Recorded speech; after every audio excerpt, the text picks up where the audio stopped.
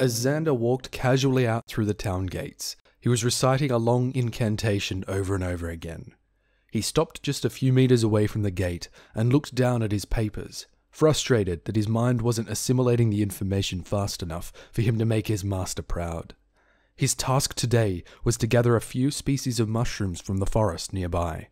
He swung the little basket forth on his arm and continued reciting the verses loudly, whilst heading toward the tree line with clownish stomps. Xander was too enmeshed in his studies to even hear the wing beats before it was too late. He didn't even make it to the tree line. He only had time to spin around and start yelling when the winged beast swooped down and picked him up. He kept yelling, all the way to the dragon's cave. "By the great winds, fellow, I think there's not a living soul in this whole valley that hasn't heard you," the dragon chimed with surprising eloquence and a high-pitched voice, for one of his kind. It then kicked a massive boulder with its back legs into the opening of the cave, effectively blocking the exit. Xander tripped over the rocky ground when he was finally placed down. He took a moment to reorient and then briskly assumed a defensive stance. "I'm warning you, dragon. I'm a mage's apprentice, and I will not perish without a fight," he gasped for air while his limbs trembled. But the dragon looked less than impressed. A small sphere of swirling fire energy grew in Xander's trembling hand. "I will use this!" "Oh, put that thing away and show some manners." The dragon gestured its talon over the boy's raised arm, startling him, and then proceeded to walk past him. Xander panicked, and the little ball of fire flew from his hand and hit the beast on its collarbone like a puff of harmless sparkles. "I made supper for us," he casually continued, as if nothing happened, and sat next to a candlelit table. "Come join me." Xander looked perplexed at the exit of the cave and then at the table. It had an enormous chunk of charred meat on it, along with some mangled candles. There was a chair too, which he sheepishly went and sat on. The dragon battered his front paws on the cave's floor, having a ferociously silly grin on his face. His body was speckled with black spots over pastel purples and pale yellows. His colours seemed to match his sunny attitude. "So what's your name?" "Xander?" The boy looked around for a fork or a knife. "Nice to meet you, Xander. I'm Gaelan the Clucking. So you're a mage's apprentice. Does that mean you know riddles? Mages like riddles. Tell me a riddle." If you don't know riddles yet, it's okay. Do you like hearing stories? I have a very exciting story I could tell." "Excuse me, dragon, but what's this all about?" Xander asked with a half-trembling voice. Gaelan looked offended at his question. "Are you implying that my hosting is of poor taste?" Xander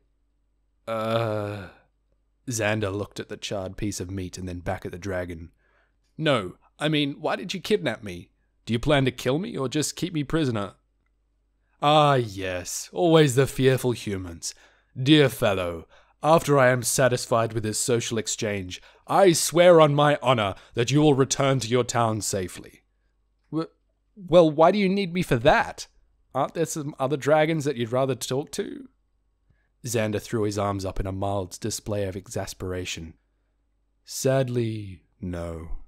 So far, I have yet to meet one of my kind who would rather talk instead of scorch, kill, and then hide back in their dark caves.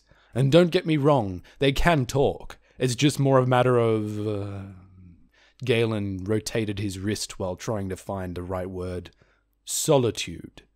They prefer a silent and claustrophobic solitude, while I have hungered many years for a companion, or multitude of companions, to share my thoughts and stories with."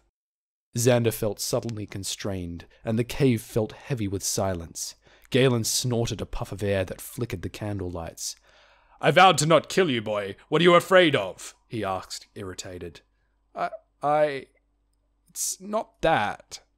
You see, great Gaelan, I can also relate with a dragon's need for solitude." Zela spoke softly, regretting every word as it left his lips. The massive beast slammed his fist on the floor with anger. "Blast it! Just my accursed luck to find one of those humans who don't want to be friendly either." Then he laid his rest on his talons, looking away in disappointment. Xander felt a spike of guilt in his heart. I apologize that I'm not being a gracious guest for you. If it helps amend for my poor manners, I would love to hear some of your stories. Gaelan looked up with a sparkle in his eye. Truly? Xander nodded. And tomorrow, perhaps you would like to meet my clucking sister. He grinned maliciously. Huzzah! I am in debt to you, Xander, Mage's apprentice. This day I shall not forget for eons to come. Now, which story would you like to hear first? Perhaps the tales of my parents, Garanoth the Silent and Avira the Hasty?